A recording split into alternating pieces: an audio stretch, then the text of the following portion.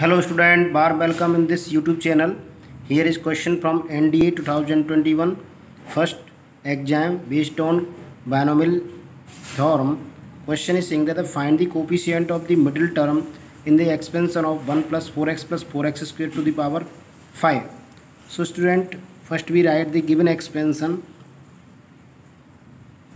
1 plus 4x plus 4x square to the power 5.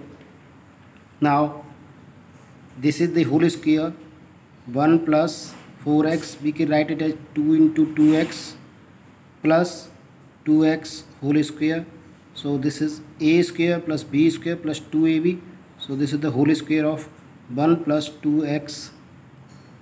Okay, so we write it as 1 plus 2x whole square to the power 5, or it can be written as 2x 1 plus 2x to the power 5 to the 10.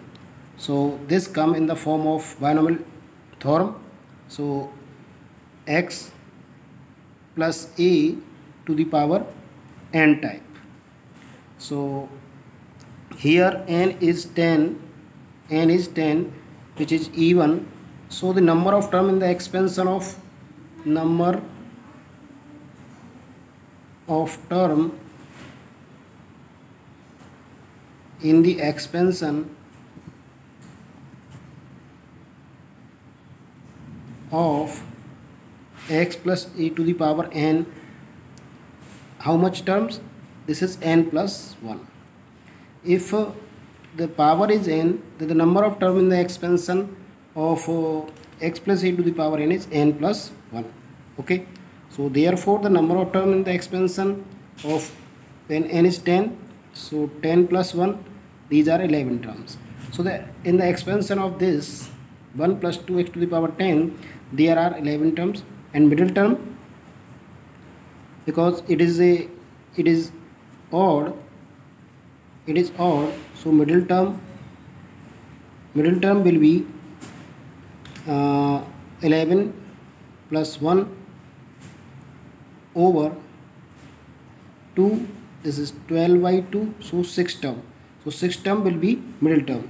So we can write 6 term as 5 plus 1, tr plus 1 equal to ncr x to the power n minus r e to the power r.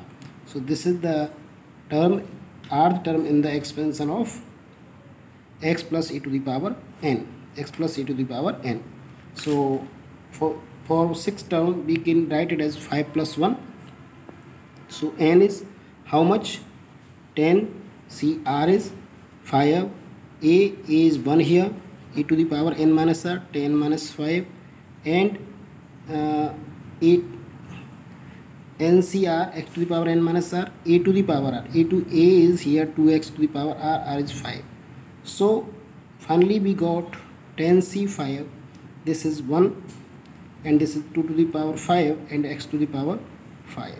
On solving this, factorial 10 upon factorial 5, factorial 10 upon factorial 5, because 10 minus 5 is 5, so, and 2 to the power 5 is 32, x to the power 5.